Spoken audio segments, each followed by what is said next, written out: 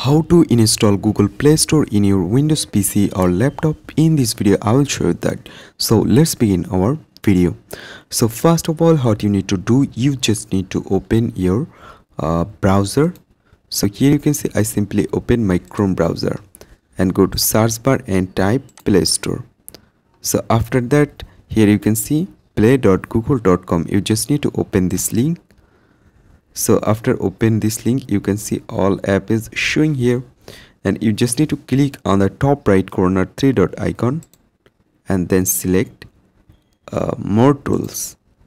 Right now you can see there have an option for create shortcut. Select it. Now select open and window and select create.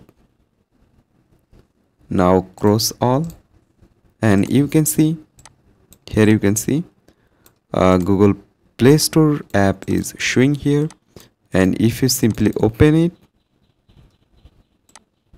you can see this is all of your apps.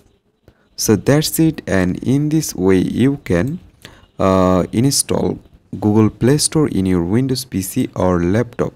So I hope you can understand and hope guys this video can help you. Don't forget to like and subscribe to my channel.